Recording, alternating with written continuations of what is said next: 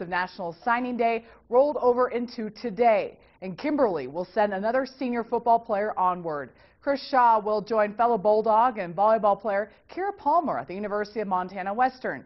Today, Shaw signed his national letter of intent in front of friends and family.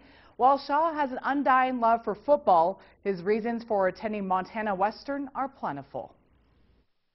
It's a great school. I like the way it's scheduling, the location. They got natural resources, which I want to study.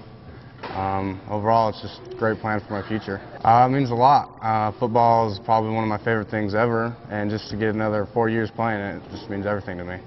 Chris says he'll likely be running the ball on offense, and he will also join fellow Magic Valley athlete Derek Higson on the roster. We'll be right back.